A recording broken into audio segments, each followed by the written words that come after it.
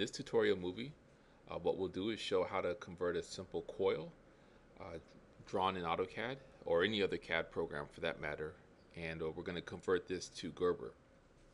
So the first thing just to take note is, as I use AutoCAD here, is if you zoom in, you'll see that this is basically a boundary constructed of lines and arcs. And so they look connected, but they're still individual segments.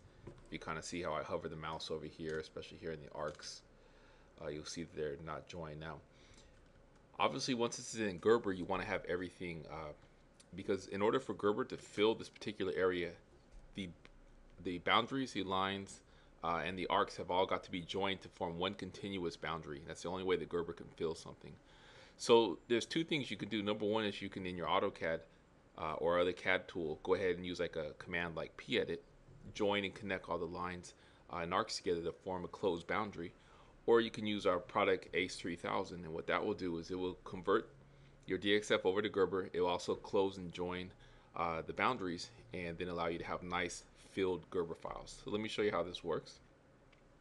I'll go ahead and use ACE, and actually let me look back. The units appear to be, in this case, just millimeters, just because I'm familiar with the different sizes here. So I've got that as millimeters because DXF files are unitless, which means there's no specific unit to there. So when you're going to convert a DXF file, it's a good idea to know in advance what the units are, what it was drawn as. So we have DXF, and my resulting file I want is Gerber, and you see ACE has quite a different array of different other formats to convert to. Okay, so I'll click next. From this point right here, I can choose what particular Gerber file that I like to load in. So I'll go ahead and click this one.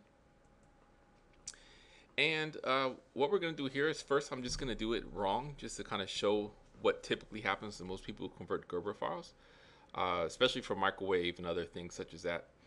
What they do is they usually select, this particular format, that one boundary filled.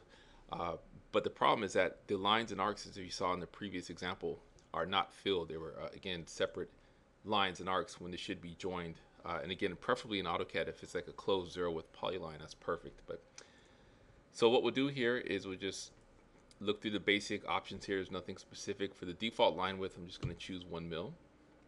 And that's just for this example, so it kind of shows better. And these are the Gerber exporting units you can use. And so great, it's already converted to Gerber. But now when I look at this, you'll see that this basically looks just like the DXF. It's a bunch of lines and arcs, which is not what I want. I need to have this area filled. So I'll go ahead and restart. DXF to Gerber, same thing. Except here, I'll use the command join. And so just by doing this, ACE is going to go ahead and connect all those adjacent lines and arcs. And I can leave this the same. Again, if you want to change the format, you can do whatever you like here. If you prefer English units to metric, that's completely your choice. Now when I go to the viewer, you see there we go. Everything is filled in one continuous boundary, and this is what I want. So from here, I'm in great shape. With ACE, I go ahead and click that, select next. And from here, I can just choose whatever folder I want. I'll just choose Gerber, data, click accept. And there you have it. I have a Gerber file now that has the correct filling, and it's been written out to this area. Now, one other last quick test case we're going to do is a feature called De-Embedding, where let's say, for instance, you want to have the opposite of this, like a negative, or you want to have features in there that are like islands or holes. So what I'll do here is I'm going to go ahead and just, using the line command in AutoCAD, draw a line around here. And the whole goal is I want this outside to be dark, and then the inner circuit to be clear. So we'll do this really quick. DXF out, and I'll just say save. Okay.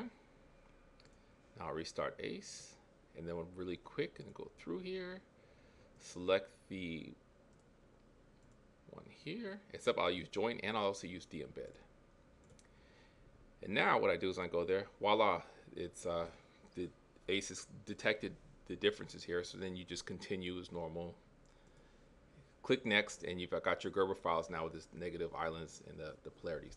Thank you very much.